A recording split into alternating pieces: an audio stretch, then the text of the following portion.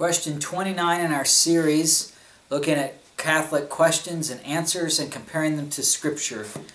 This is question number 29. Does the Church teach that only Catholics can be saved? Does the Church teach that only Catholics can be saved? This comes from the New Catholic Answer Bible. The New Catholic Answer Bible is authorized by the Board of Trustees of the Confraternity of Christian Doctrine and approved by the Administrative Committee/Board of the National Conference of Catholic Bishops and the United States Catholic Conference. This is official Catholic doctrine answer to the question, does the Church teach that only Catholics can be saved? It says, in Revelation, the inhabitants of heaven sing to Christ, with your blood you purchased for God those from every tribe and tongue, people and nation. Chapter 5, verse 9. The Catholic Church affirms this wideness of God's mercy in Christ, embracing the whole world, desiring with Him that everyone be saved and come to the knowledge of the truth. 1 Timothy 2:4. Nevertheless, the Church also recognizes that the gift of salvation must be accepted to be effective, and human beings, having free will, may choose to reject or ignore so great a salvation. Hebrews 2:3. So, they really haven't answered the question yet. They're basically saying anyone can be saved. The Church accepts Christ's declaration about Himself. I am the way and the truth and the life. No one comes to the Father except through me. John 14:6. She also recalls His words to her that warned those who would turn away from her. Whoever rejects you rejects me, and whoever rejects me rejects the one who sent me. Luke 10:16. Okay, right there. Now they've deviated from Scripture, which basically they're saying that the Catholic Church, when Christ speaks in Luke 10:16, He's speaking to the Catholic Church, because these are the words to her, to the Catholic Church. Let's look at Luke 10:16. Let's see if that's the case.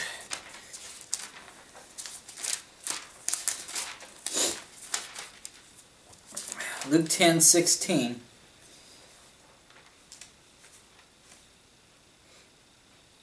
He that heareth you heareth me, and he that despiseth you despiseth me, and he that despiseth me despiseth him that sent me. There is no mention of the Catholic Church, well, anywhere in Scripture. He's referring to the 70. If you go back to verse 1, it says, after these things the Lord appointed other 70 also, and sent them 2 and 2 before His face into every city and place, whither He Himself would come. Verse 17 says, and the 70 returned again with joy. So when He says, he that heareth you heareth me, he that despiseth you despiseth me, he that despiseth me despiseth him that sent me, He's referring to the 70 that He sent out. The 70 He sent out with the gospel, and with the ability to heal people. So basically what He's saying is that those who reject, in other words, if you preach the message that God gives you and that message is rejected, then they haven't rejected you, they've rejected God. That's basically what He's saying, because He sent out the 70, He gave them the gospel of the kingdom to preach, He gave them miracles to do. And then when they go out, we find out they do those things, and He says, basically warning them, if someone rejects you, don't worry about it, because they've really rejected me. So it's not a message to the Catholic Church, it's really a message to anyone who preaches God's Word for people today. And it's an encouragement to them that they're not rejecting you, they're rejecting God. So it's not a message to the Catholic Church. If the Catholic Church preaches that message, fine. If not, if someone else preaches, as long as you're preaching the gospel, you're preaching the message that God has sent for today, then this applies to you. It's not just applying to an organized religious body known as the Catholic Church. Okay, so let's continue what the Catholics say.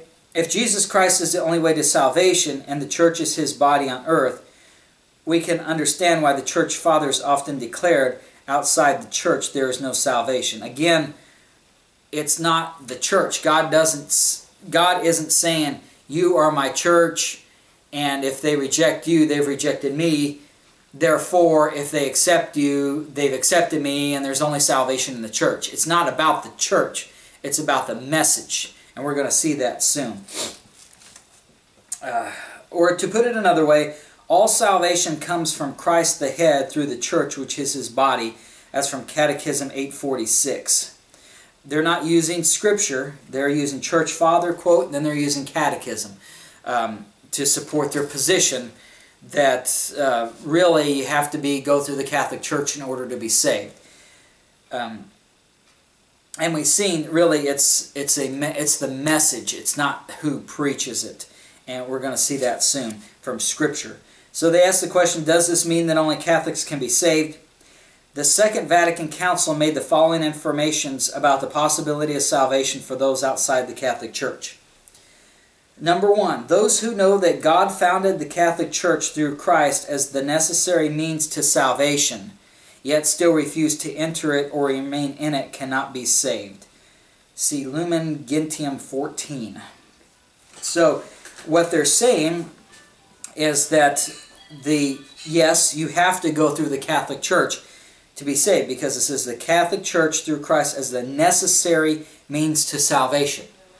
That's something based on their own doctrine, their own beliefs. It's not what Scripture indicates. And in fact, we're going to look at two passages which show that even if you're outside of whoever is established as preaching the truth, and you still preach the truth, it's still a valid message. Look over in Philippians chapter 1. Philippians chapter 1 and verse 13. This is Paul writing, and he's in prison at the time. Philippians 1:13, so that my bonds in Christ are manifest in all the palace and in all of the other places. And many of the brethren in the Lord, waxing confident by my bonds, are much more bold to speak the word without fear. Some indeed preach Christ even of envy and strife, and some also of good will. The one preach Christ of contention, not sincerely, supposing to add affliction to my bonds, but the other of love, knowing that I am set for the defense of the gospel. What then, notwithstanding every way, whether in pretense or in truth, Christ is preached, and I therein do rejoice, yea, and will rejoice. So you notice, here's a group of people who are preaching the gospel, but they do so thinking that they're going to add affliction to Paul's bonds. They do it not sincerely. They preach the gospel, but they don't believe the message. So you could equate this to someone outside of the church. You could think of an unbeliever who preaches today that you must trust in Jesus' death, burial, and resurrection as atonement for your sins in order to have eternal life. Scripture says that those people, unbelievers preaching the gospel, not part of the church there, it says that he rejoices, whether in pretense or in truth, Christ is preached, and I therein do rejoice, yea, and will rejoice. So there's an example of someone outside of the established church or people that you know, but yet they're preaching the truth, and there's rejoicing because the truth is preached. So the motivation behind it, now they're not going to get rewarded because they're not saved, or if they are saved, they're not going to get rewarded because they do it for the wrong reason, but there's still a rejoicing in the fact that the truth is preached. So it's not that God says only the Catholic Church and there you got to get saved through them. Here's an example of someone doing it not sincerely, but it's the message. It again shows it's the message that's preached that's important, not who preaches the message. People are being saved even though they don't preach a sincere message, which shows that if the Catholic Church preaches the true message, which we found they do not, but even if they did, someone outside of the Catholic Church could preach the truth and people would be saved. Another example of this, Mark chapter 9, starting in verse 38. Mark chapter 9 and verse 38. Mark 9, verse 38. And John answered him, saying, Master, we saw one casting out devils in thy name, and he followeth not us. And we forbade him, because he followeth not us. But Jesus said, Forbid him not, for there is no man which shall do a miracle in my name that can lightly speak evil of me. For he that is not against us is in our part. So there you see, here's an established group of people, the 12 apostles or the 70 or whoever it is following Jesus. And then there's somebody outside of that group. And Jesus says, don't forbid them just because they're not part of us. Because they're doing a miracle in my name, they're not going to speak evil of me. So the idea here is it doesn't matter why you're doing it or if you're part of an established group. If you preach the truth, that's a good thing. If you preach the gospel, somebody can be saved even if they're not part of your church. So that goes against what the Catholic Church says, because they say that the Catholic Church is the necessary means to salvation. Okay, the second point of the Second Vatican Council: those who, through no fault of their own, do not know the gospel of Christ or His church, but who nevertheless seek God with a sincere heart, and moved by grace try in their actions to do His will as they know it through the dictates of their conscience, those too may achieve eternal salvation. So basically, if you're not you're not in an area, so what they're saying in the first statement is that if you're in an area where the Catholic Church is, the only way you can be saved is through the Catholic Church, which we've shown from Scripture is not true. Then the second statement they're saying is if you are not in an area where the Catholic Church is, you can still be saved, but by your actions, doing through the dictates of your conscience, doing good works, basically, those two may achieve eternal salvation. But yet, let's look in Romans chapter 1. Romans chapter 1 and verse 18. Romans chapter 1:18 says, "For the wrath of God is revealed from heaven against all ungodliness and unrighteousness of men who hold the truth in unrighteousness, because that which may be known of God is manifest in them, for God hath showed it unto them. For the invisible things of Him from the creation of the world are clearly seen, being understood by the things that are made, even His eternal power and Godhead, so that they are without excuse." What this tells you is God does not specifically work through a church, an organization. If you're outside of where the body of Christ is, where people are, and you don't have the gospel there, it's not you in your own conscience doing good works in order to achieve eternal life. It's that you've got an internal witness from God showing that He is the Creator, He has eternal power, and the Godhead. You know that there's a Father, Son, and Holy Spirit. And when you worship Him, recognize Him, then you have eternal life. It's not by your own works. You go over to Romans 2, in fact, Romans 3, you look in verse 9. "What then are we better than they? No in no wise, for we have before proved, both Jews and Gentiles, that they are all under sin. As it is written, there is none righteous, no, not one. There is none that understandeth, there is none that seeketh after God. They are all gone out of the way, they are together become unprofitable. There is none that doeth good, no, not one." So there is no one who, by their own works, is going to be saved. We also see that over in Galatians chapter 2. Galatians chapter 2 and verse 16. Galatians 2:16, "Knowing that a man is not justified by the works of the law, but by the faith of Jesus Christ. Even we have believed in Jesus Christ, that we might be justified by the faith of Christ, and not by the works of the law. For by the works of the law shall no flesh be justified."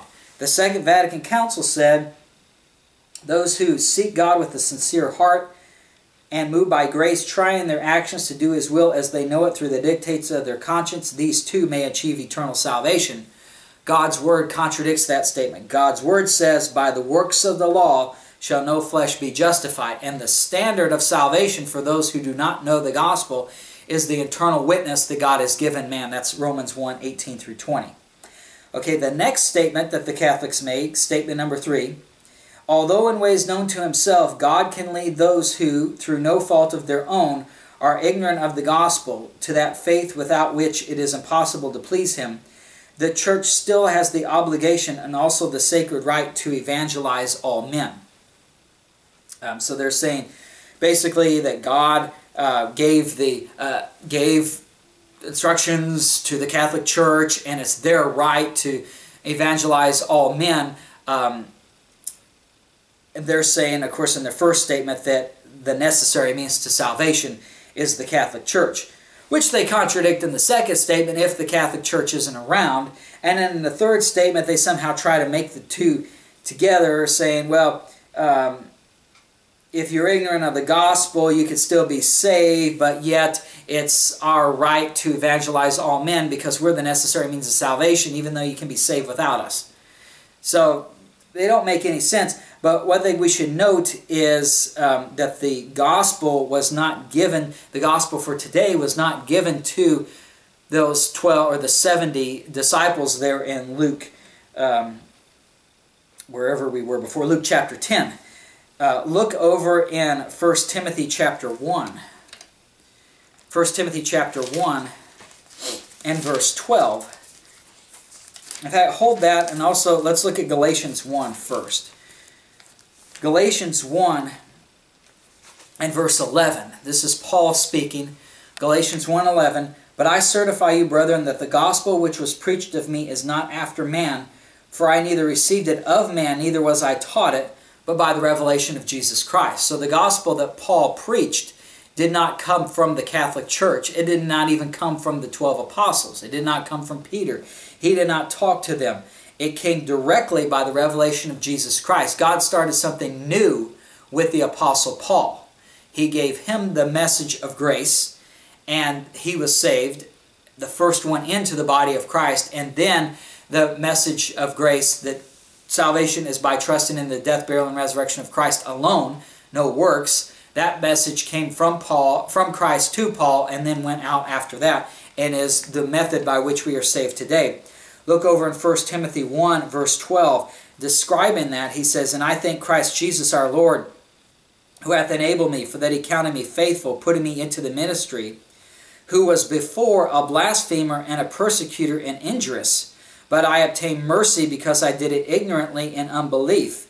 So here you've got the Catholic Church in their second point says, you've got people who are in the third point here, he says, through no fault of their own or ignorant of the gospel, the church is obligated to preach the gospel to them so that they may be saved. And yet, we're told in Paul's case, here's somebody being a blasphemer, persecutor, and injurious, doing it ignorantly in unbelief.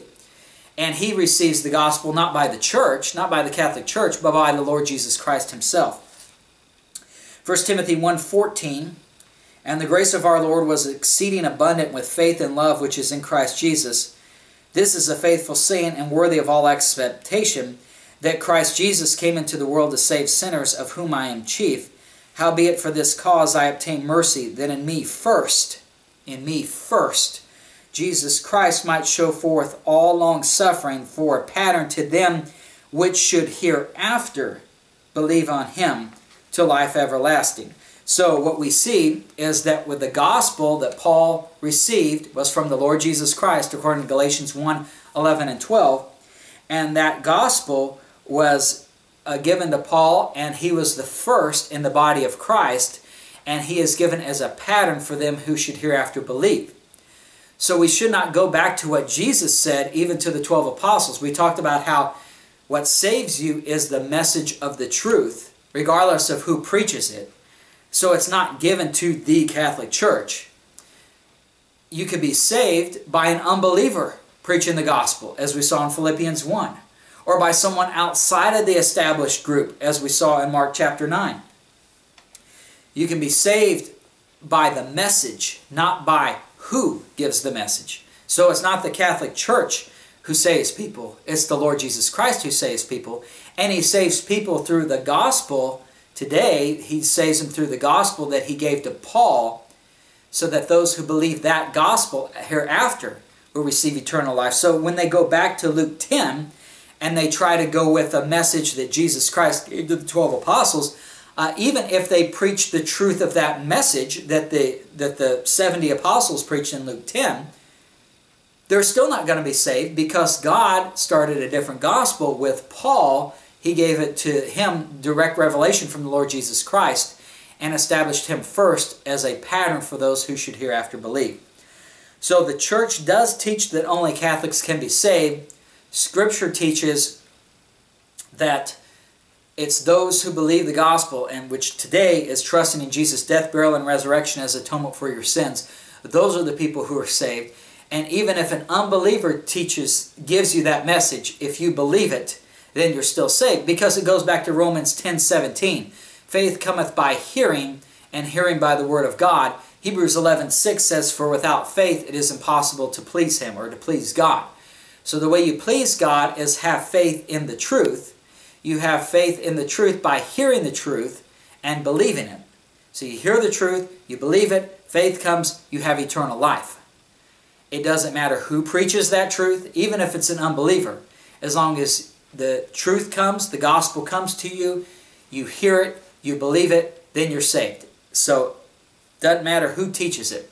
And the fact that the Catholics are teaching that you're saved by works, which was the second point of this Second Vatican Council, shows that they are not preaching the gospel that will save them. So when you ask the question, does the church teach that only Catholics can be saved? They say yes to that. Well, what does the Bible teach? And what the Bible teaches is that Catholics cannot be saved if they believe the gospel that the Catholics preach, because this is another gospel. It's a salvation by works.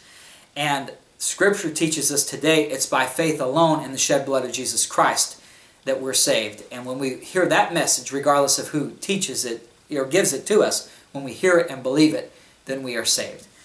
So that was question 29. Join us next time for question 30, which is, aren't all Christians saints? Yes? Well, I want to know, is there going to be like a wrestling match between the Catholics and the Mormons, since they think people can only come to Christ through them? Is there going to be a dog fight? Well, I want to see a dog fight. I want to see a dog fight. Well, there probably is, that they don't associate with each other because they both think they're the only means of salvation. But Ephesians 6 tells it, for we wrestle not against flesh and blood, but against principalities and powers. So our wrestling, even though they can wrestle with themselves all they want, neither one's going to be saved. Really, the true wrestling is, spiritually speaking, going against the principalities and powers, and we're doing that right now. We're really spiritually wrestling against the Catholics. Yeah.